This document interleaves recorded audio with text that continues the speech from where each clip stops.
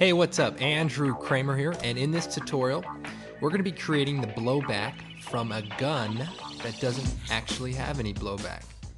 So basically, we create this effect. Might be hard to see in the screen capture, so I'll just kind of go through it frame by frame. Muzzle flash. Now, one of my favorite parts about this is the fact that our actor gives us a sound effect. If you see his mouth there, kind of creates the sound effect. And I thought about this, and it is in fact very difficult to pretend to fire a gun that doesn't make a noise. You really feel the need to add that sound effect in. So, I can't really blame the guy. And he did it for free, so, what are you going to do? With that aside, however, let's go ahead and get started. First thing we need to do, find the point in time where the blowback would occur. So just about right here. Then we're going to take this footage and duplicate it. Edit, duplicate. Then what we need to do, zoom into the gun, take the pen tool, and draw a pen shape around the top part of the gun. So pretty much here.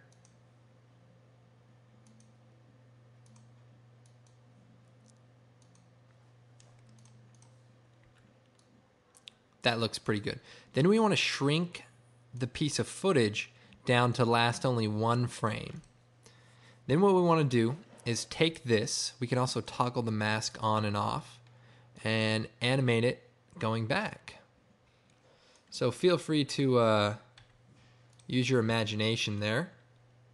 Now, once you have it in place, we want to add a blur to it because this is happening very, very quickly. So choose Effect, Blur, Directional blur. Get the angle to be about the angle you see here and add the blur. Now you can see our angle is off just a little bit, so just want to get it to be just right. And you want the blur to also be just right.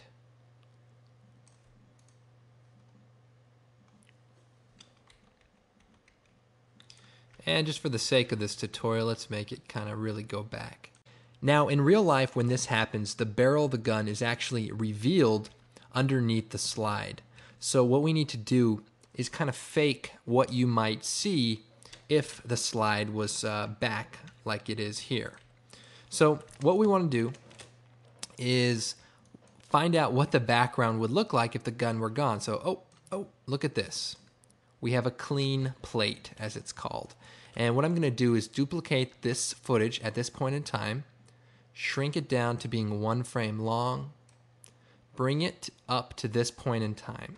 What we basically want to do is lower the opacity of our clean plate so we can see underneath it.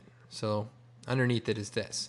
Then we want to line the footage up to match with the background. And we can do that by changing the transfer mode to difference. And with the opacity all the way up, you basically use the keypad to position the footage to basically get it all black. Once it's black, essentially it should be pretty lined up.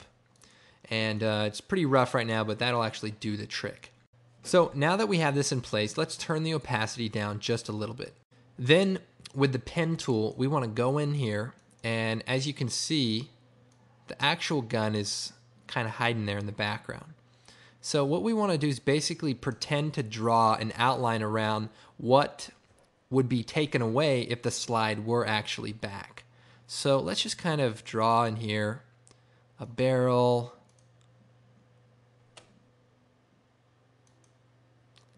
the slide rail, and basically a little bit of this background. Then we turn the opacity of the clean plate back up.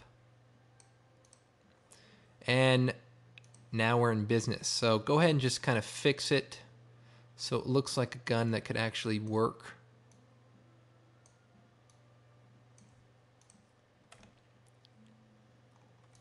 You can also go into the mask and feather it so it matches with the rest of the composite. I just did a 0.5.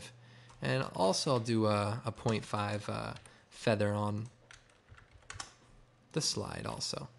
So there we have it. our gun kind of kicks back there. Looks like our slide needs to go back a little bit more.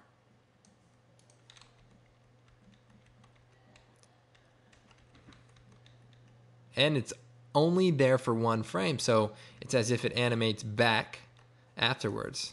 Isn't that something? I think it is. Looks like our barrel is a little long here, so let's shrink that down just a little bit. Okay, so now the next thing we want to do is take our muzzle flash, our 9mm muzzle flash from the Action Movie Essentials collection, drag it out, line it up, and in this case it's backwards, so we can just flip it by changing it to -100. Rotate it so it lines up with the gun. So there you have it. Looking pretty good. Add your Filmagic Pro favorite preset, and you're all set doing shots just like this. Anyway, I hope you found this tutorial useful. The muzzle flash is from Action Movie Essentials, and you can find that at videocopilot.net. Again, my name's Andrew Kramer, and thanks for watching.